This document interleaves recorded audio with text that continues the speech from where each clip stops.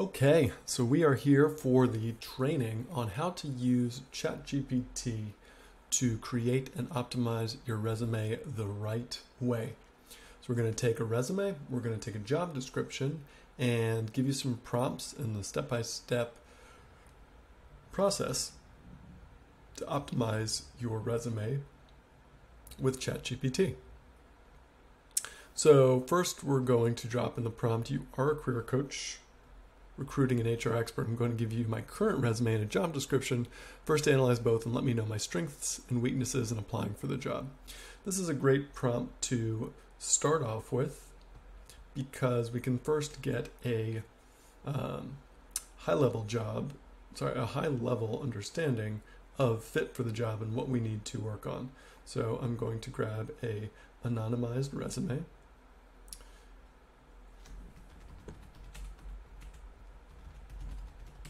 And then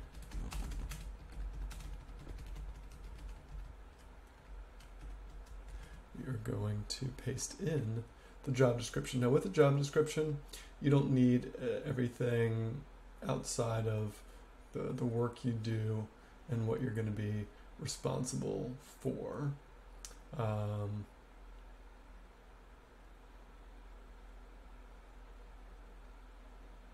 Okay. I'm going to copy there. I'm not going to worry about any of that. That doesn't really help us. Okay, so then we drop that in there and we get our answer to our first prompt. And again, I recommend ChatGPT 4 for this. I think it's worth the money to get the better results. Okay, so we get the strengths and weaknesses. So we see leadership and relationship management works well here, project management, strategic insight. Now this is someone that is wanting to pivot into HR. So this is where we want to help improve the resume. Now we can talk about different ways to do that, but this is someone who's pivoting, so we understand what those specifics are. So now that we've got overall areas, we could see if we could add HR technology in if we wanted to learn that, industry knowledge about events attended, etc. So that is an area for improvement. So after that, we're going to ask for keywords to include in the resume and then ask why.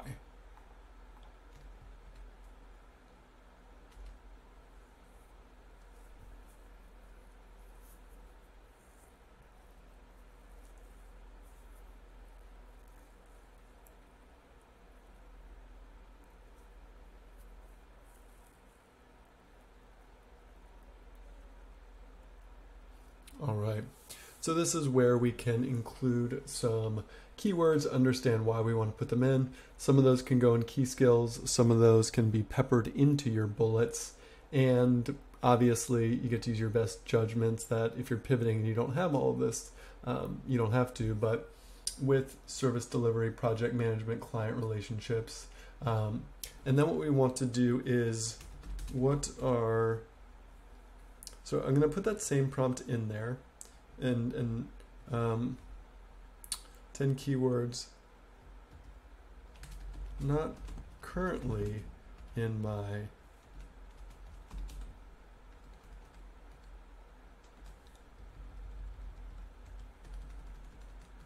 what are the top keywords not currently in my resume? I need and why.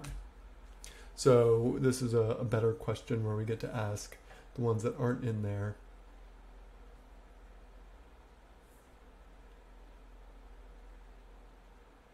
Okay, so we get some repeats.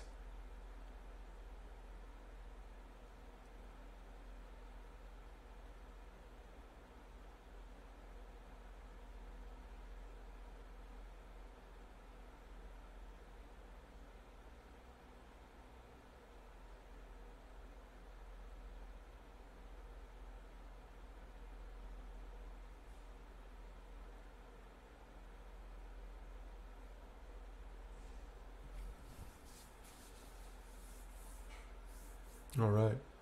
So one area I might include is the education section, where you can get some of these models that you're starting to understand in a education section or continuing study. So you can get some more of these in there. Okay, so now that we're there, we're going, once you have the keywords, now analyze my resume for metrics and numbers. So 50 to 60% of the bullet points should have numbers or metrics showcasing the value I provide. Let me know how I'm doing there. And show me bullets that don't contain metrics. So I'm going to say 60 to 66% as a best practice.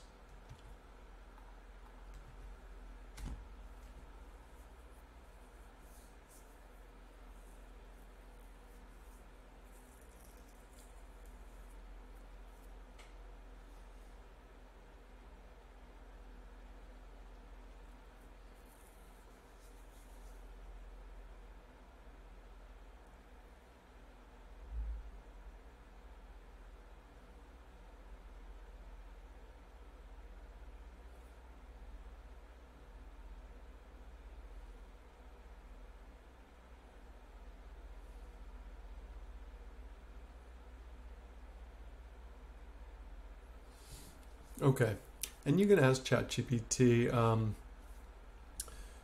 please offer suggested metrics for these bullets.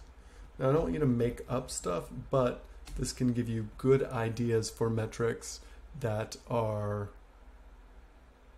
relevant for the bullets that you that you've provided.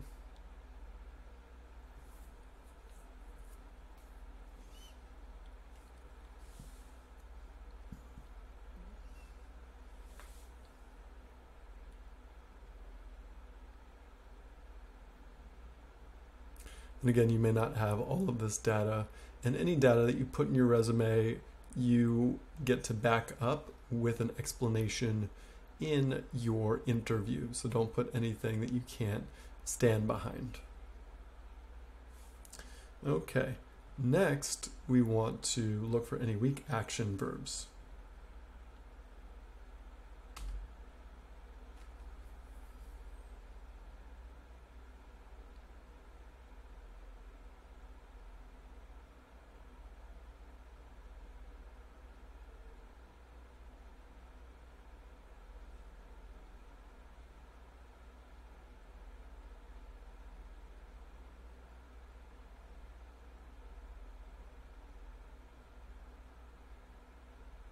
Great. So you can see, oversee, you can see where these weak verbs can be improved to be more compelling. And then lastly, what we want to do is prompt around any filler words that might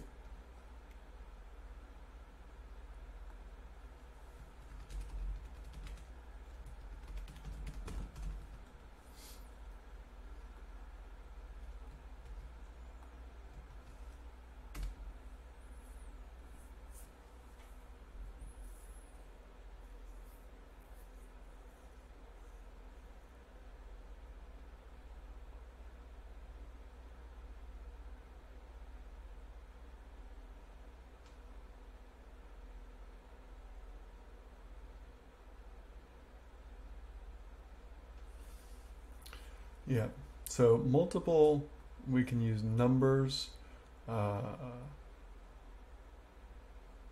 and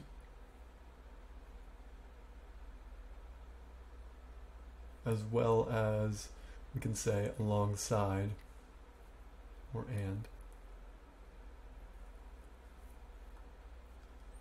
And then lastly, we want to highlight any repetitive verbs and offer alternatives.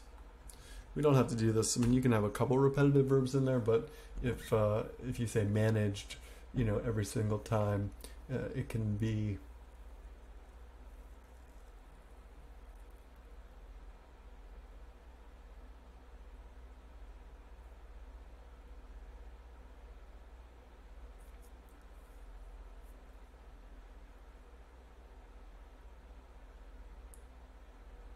all right. And then after you make all of these changes in your document, I'll have another prompt in there that is like a super prompt and say, is there anything else that you would do to improve the resume based on all of the prompts that I've asked thus far with the revised resume? And you can also run it through again and again. Hope that was helpful and hope that helps you improve your resumes.